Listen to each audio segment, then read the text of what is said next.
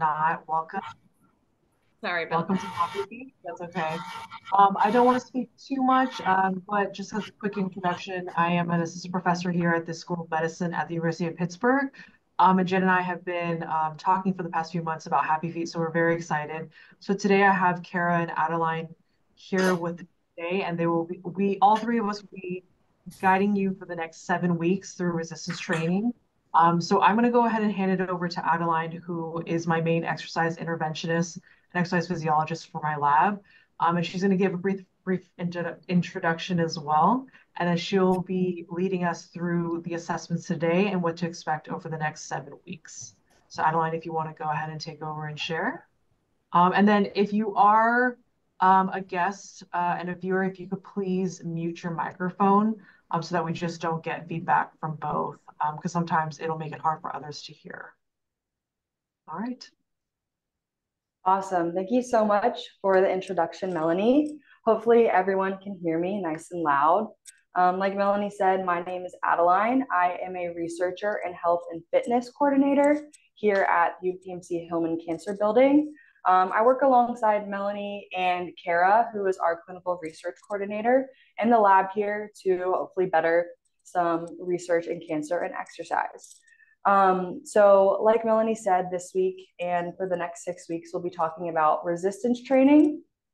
This week is the first week, so it's going to be more of an introduction to resistance training, why you should do resistance training, the benefits.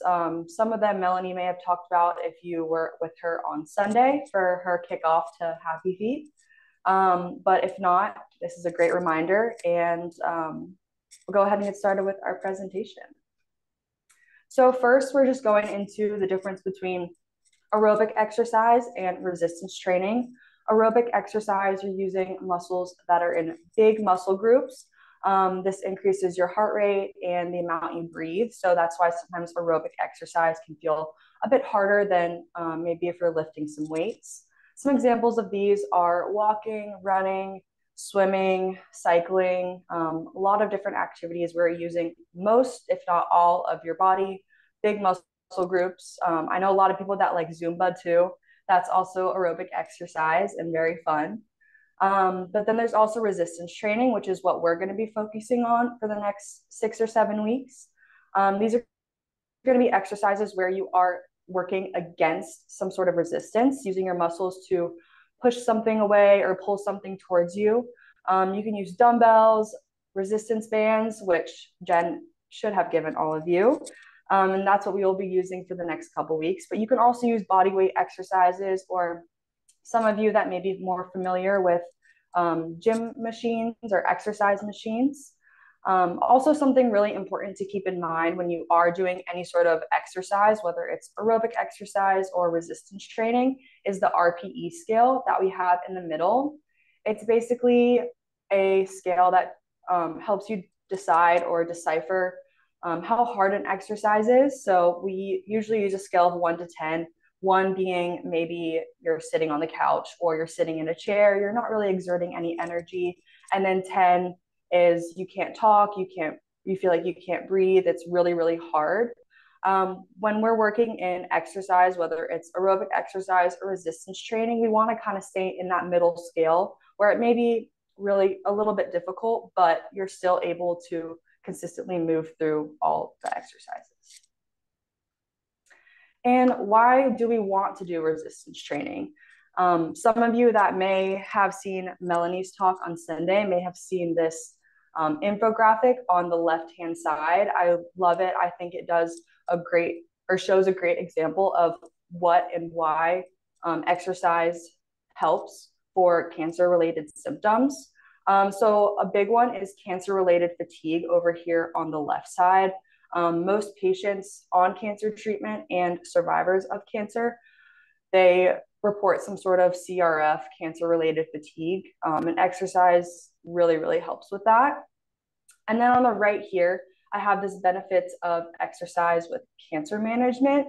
That's for people that are ongoing treatment, currently in treatment.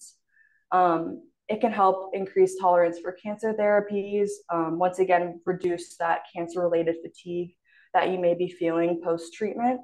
And then also big one is increased heart and lung function, because a lot of chemotherapies can sometimes be toxic to your cardiovascular system and your heart and make it harder to breathe, harder to do aerobic exercise or resistance training.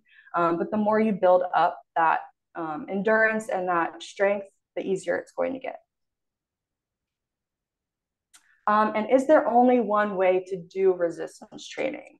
The answer to that is simply absolutely not. It is so different for everyone. Whether your neighbor is the same type of stage and same cancer as you, ongoing treatment, their exercise training or regimen may look completely different than yours. And you want to make sure that you choose the right type for you and your experience, which is also why we're here. Like, we would love to guide you, answer all your questions about resistance training, exercise, all of the above. That's what we're here for. And we want to make sure you guys know what you're doing, feel safe about exercising, and that we can support you along the way. And with that being said, that is the end to our little introduction before we split out into some breakout groups. So my breakout group is going to be completing our physical function assessments. I believe Jen asked you to bring a chair with no arms, a dumbbell or a household item. And I think that may be it. And maybe make sure you're wearing some comfortable shoes, comfortable clothes. But we also have a poll that should be coming up in the next couple minutes about whether you'd be interested in coming to exercise in person with us. Meet us all in person at Cancer Bridges on September 26th. This, I believe, is going to be our first week of resistance training to better your balance. So if you would feel safer coming to exercise in person, we are going to have that available and would love to hear from you guys from the poll. So actually, of course, today the poll is not working and not available. So what I would encourage everyone, like I said, I'm going to reiterate the question, is that if you are interested to come into exercise with the three of us on September 26th at Cancer Bridges in the Strip District, when you are assigned to your breakout room and are with us one-on-one, we will ask you and we will record your answer. So just let us know when you're in your breakout room. Perfect. Just and to with that being mention said, that I know some people can't travel to Cancer Bridges, so it would also be hybrid. Yes. We will still have the virtual option, whether you come in person or would rather stay online or can't make it to Cancer Bridges. And with that being said, we will go ahead and assign our breakout room so we can transition to, I'm going to be doing the functional assessments. Like I said, Kara is going to be leading a discussion on SMART goals that you may or may not be familiar with, and encouraging you all to write some of those down and maybe share some. And then Melanie is going to be leading a discussion in exercise and safety.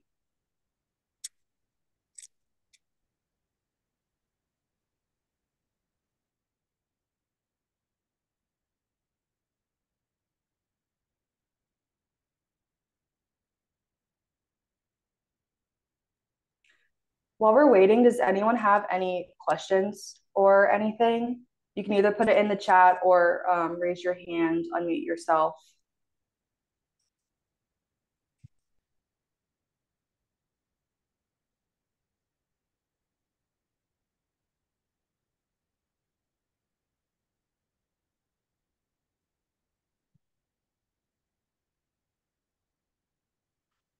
I think if somebody wasn't there on Sunday, I just wanted to let you know that they welcome any kind of questions. If you're having any kind of issues, you can I know some folks put questions in the private page, and all three of these ladies are in the private page.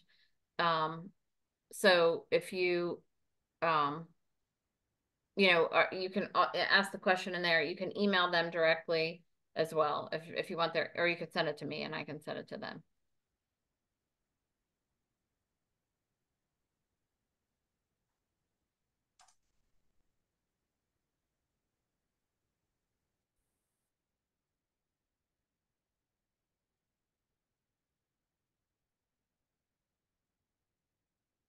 Oh, I'm getting, or is everybody else getting the breakout room thing, or is it just me?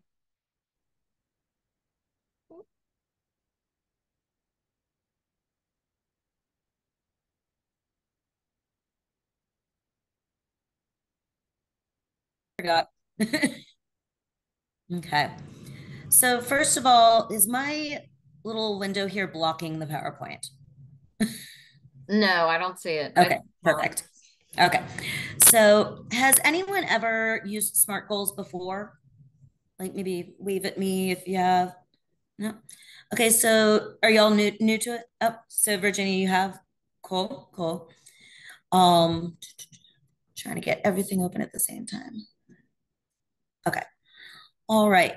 So we want to, so the Happy Feet private page is a great opportunity for us to be able to use SMART goals, but use them collaboratively. So we can each give each other encouragement and all sorts of fun stuff like that. So tomorrow morning, I'm going to set up a thread on the Happy Feet private page that if you feel comfortable and you want to share your goals, you're more than welcome to. All right. All right. So what are SMART goals? So first, they're specific. They're focusing on improvement in a particular area or skill. They're also going to be measurable. You want to include some way to indicate, or suggest progress. They're achievable, so they can be accomplished under the expected circumstances. They're relevant, meaning they're relevant to you. They're worthwhile and applicable, and they're time bound. You have a deadline. All right. So that's, I mean, that tells you a lot, but I feel like I always learn better from examples. So I came up with an example. So SMART example. I am really awful at bringing my lunch to work. And it would be great if I could do that. I see some nods of agreement here. So got to bring my lunch. So specific. I want to pack and bring my lunch to work.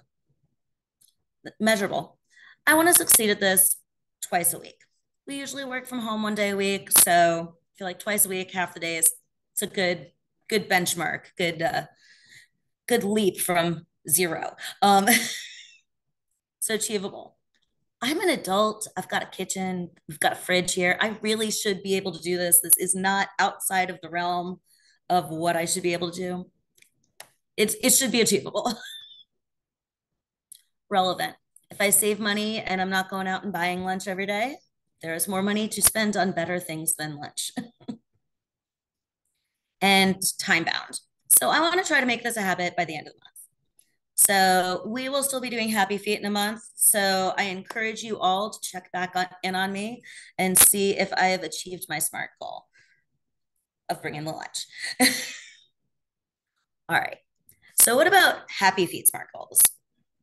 So in Happy Feet, at least this session, we are focusing in on strength, endurance, and balance. So how about some examples of strength goals, endurance goals, and balance goals? So for strength, maybe just grocery shopping. Specific, be able to carry in your groceries on your own. And for measurable, so you want to think at baseline at the start of your goal, how hard is this for me now on a scale from 0 to 10? If it's like a 7 now, aim for it to be a 5, or if it's a 3 now, aim for it to be a 1. Achievable, with the increased strength that we hope that you're going to get from the resistance training, it should be easier. Relevant, it's regaining or improving your independence. And time bound, we're going to time bind it, to the 7 weeks of Happy Feet. So does anyone else have any ideas of strength goals that they might want to share? You can feel free to unmute yourself and jump in.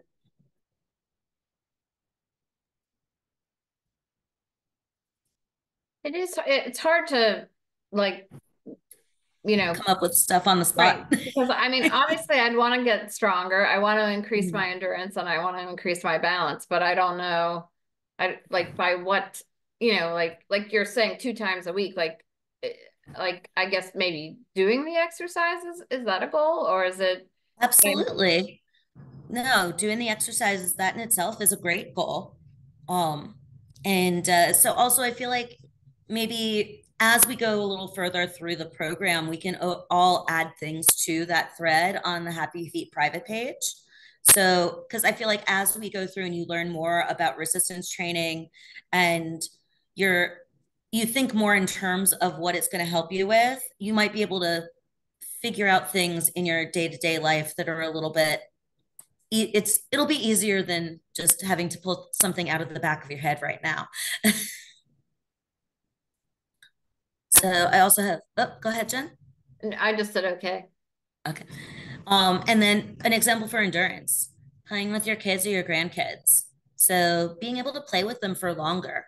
So as far as the measurable, how long can you play now without fatiguing? How much longer do you want to be able to play? With a bit more energy, it should be easier. And I mean, who doesn't want more time with the cute little folks, huh? And again, the time bound, the 7 weeks. And then an example for strength or for balance, excuse me, is being able to get out of bed with less difficulty. And again, I think that a good way to make this measurable is think on a 10-point scale. How hard is it now versus how hard would you like it to be? Or what do you think is achievable with the improved balance in the 7 weeks? And again, this would be a big thing for regaining and improving independence. So remember, check back on the Happy Feet page or private page tomorrow, and you can share if you'd like. We can all give each other some support. And there is a section in Dr. Schmitz's book that talks about Happy Feet. It's page 51, 52. So if you want to check that out, you're more than welcome to. All right. So that is the end of the PowerPoint. So does anybody have any questions?